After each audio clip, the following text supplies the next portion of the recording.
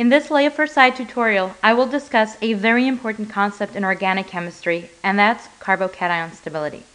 We will look at alkyl carbocations, including primary, secondary, and tertiary, and then we will look at conjugated systems, including the allylic and benzylic carbocations. In part 2, we will look at reaction application for carbocation, including SN1 and E1 reactions, and understanding the reasoning behind Markovnikov's rule.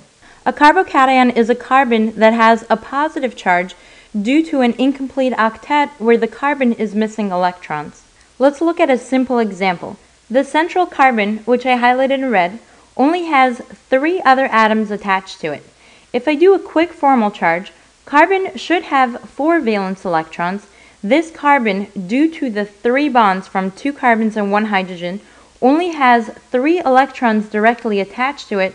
4 minus 3 gives me +1, and that's where I get the positive charge on my carbocation. A few things to note about the carbocation. It is typically referred to as a carbocation. It can also be called carbonium and carbenium, but they are very infrequently used, so you don't have to memorize these. What you should know about the carbocation is that it's sp2 hybridized with an empty p orbital. The bond angle for an sp2 atom will be 120 degrees. Let's look at the carbocation from the side. I have a carbon with 3 bonding sp2 orbitals, and then I have an empty p orbital lying perpendicular to my flat carbocation. A common area of confusion with the carbocation is recognize that you don't actually have something positive, but rather the positive charge comes from a lack of something. So it's not that the positive charge occupies the p orbital, that p orbital is empty, waiting for something to fill it. Because of this lack of electrons, a carbocation is going to be a very strong electrophile. Recall that electrophile means electron-loving or electron-seeking, and the carbocation will be susceptible to attack by base or nucleophile. There are 4 types of standard carbocations. The first is formed when you have a carbon bound to just 3 hydrogens. You expect to see carbon bound to 4 hydrogens in a methane molecule. Therefore, this one has a positive charge, and I call this the methyl carbocation. When I have a carbon bound to 1 R group with just 2 hydrogens, this gives me a primary carbocation, and this is because the carbon holding the positive charge is a primary carbon.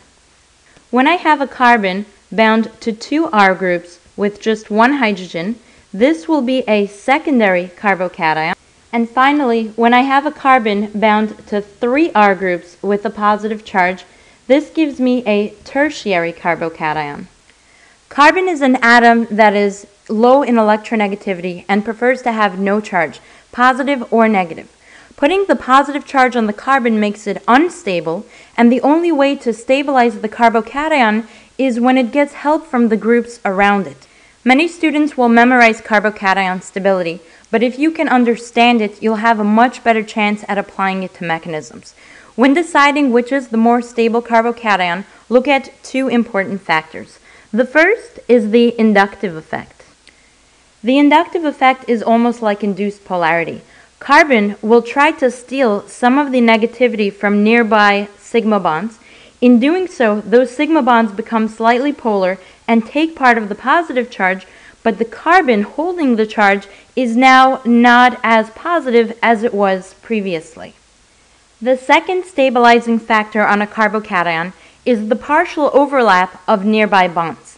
If the carbocation is attached to an R group, that R group, say a carbon, will have bonds that are very close to the carbocation, and they stabilize it without actually giving it any electron density.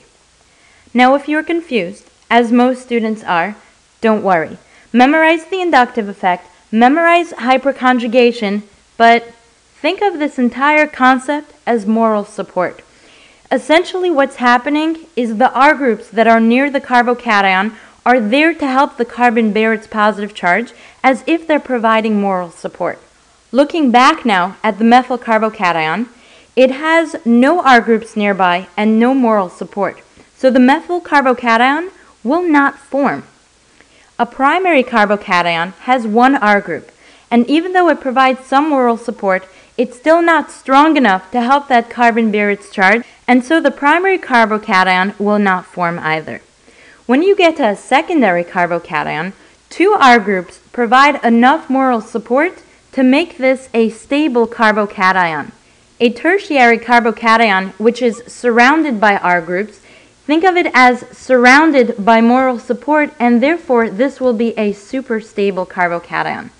If we try to make a trend from all this, tertiary is most stable, secondary is stable, primary and methyl will not happen. I will give you 3 different molecules. I want you to think about which carbocation is the most stable and why it's the most stable. For this problem, recognize that molecules A, B, and C are the same structure. The only thing that's different is the placement of the carbocation. In molecule A, the carbon holding the positive charge is on the end, giving me a primary carbocation. In molecule B, the carbon holding the positive charge is tri-substituted, meaning there are 3 R groups on it, giving me a tertiary carbocation. And in molecule C, the carbon holding the carbocation has 2 groups on it, giving me a secondary carbocation. If you look at the R groups as moral support, the tertiary has 3 groups around it, the most support making it the most stable. That's going to be 1. The secondary carbocation in molecule C is the second most stable, and molecule A with a primary carbocation is the least stable because 1 R group is not enough to fully stabilize that carbocation. For these examples, we're going to look at the 2 molecules given and decide which one has the more stable carbocation. In problem A, my carbocation has 1 R group attached, making it a primary carbocation. My second carbon has 2 R groups attached, making it a secondary carbocation. This one is going to be more stable. For problem B, I have a tertiary carbocation. Don't get confused when you see line structure and ring. The central carbon has 1, 2, 3 R groups attached. That makes a tertiary.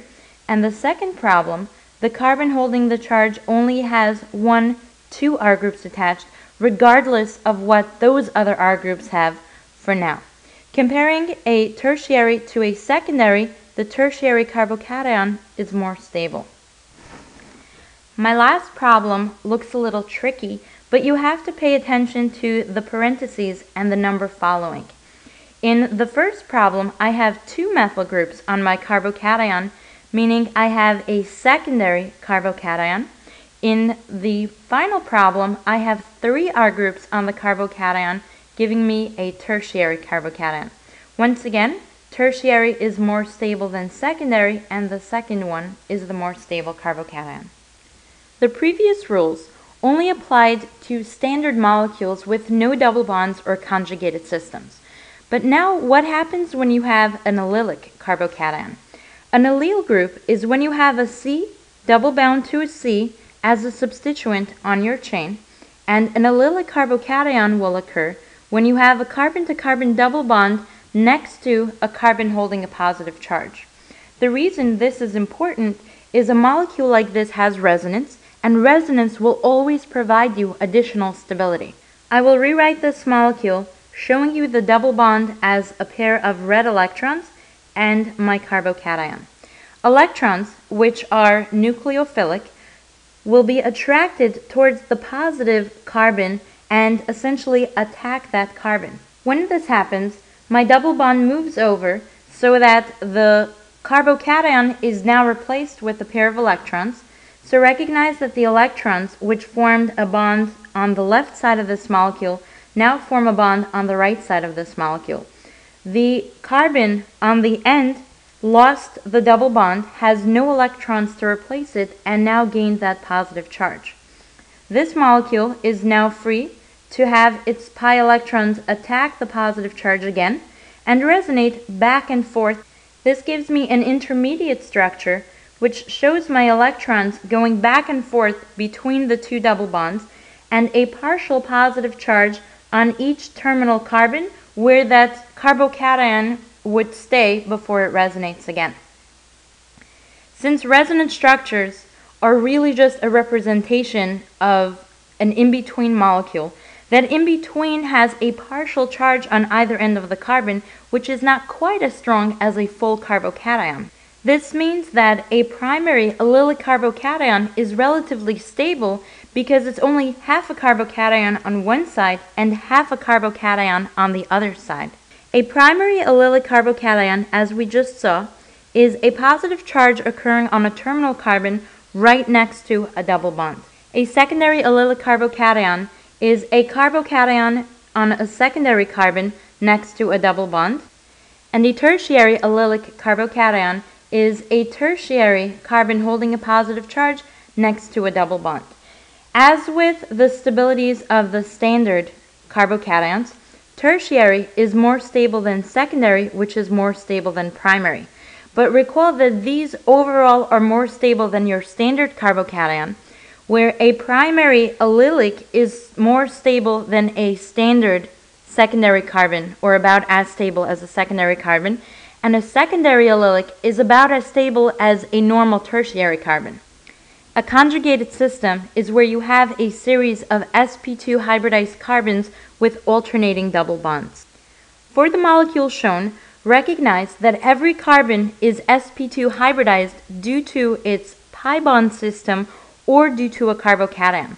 As you can imagine, this will be a lot more stable than a standard carbocation or allylic due to the many different forms that this resonating system can take. The first double bond can go to stabilize the carbocation, the second double bond can take its place, and so can the third, giving me a number of intermediates.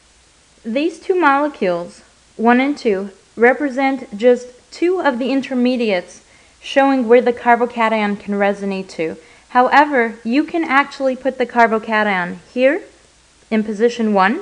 We have it shown in position 2, position 3, and position 4. The resonance hybrid structure for this molecule will show the double bonds resonating all over the entire conjugated system, where partial positive will occur anywhere the carbocation can stop. This is the most stable system we've looked at so far, and this is due to the conjugation of the sp2 carbons and the double bonds. A benzylic carbocation is another perfect example of a carbocation that is stabilized due to a conjugated system. Recall that a benzene ring has 6 carbons with 3 pi bonds that constantly resonate inside the ring. A benzylic group is when I have a carbon coming out of this ring, and in this case I will make this a CH2 with a positive charge. While this primary carbocation looks like it should be very unstable, you have to recognize that the pi bonds within the benzene ring can come out to help stabilize this carbocation, giving me the first resonance structure. I can once again move another pi bond within the benzene ring, and finally I can move the third pi bond within the ring, giving me yet another resonance structure. From the fourth resonance structure, the double bond that is out of the ring can once again return towards the carbocation, reforming the benzene internal ring and giving me a similar structure to what I had to my starting material. Even though this is a primary carbocation, having a benzene ring right next to this carbon allows additional resonance that would otherwise not be possible, making this even more stable than a tertiary standard carbocation or even a secondary allylic carbocation. Even among benzylic carbocations, I can still find more and less stable groups. A tertiary benzylic is more stable than secondary benzylic, which is more stable than primary benzylic, but primary benzylic is more stable than the allylic and the standard carbocations because of the benzene resonance. Secondary and tertiary have benzene resonance along with hyperconjugation or moral support, making them the most stable carbocations.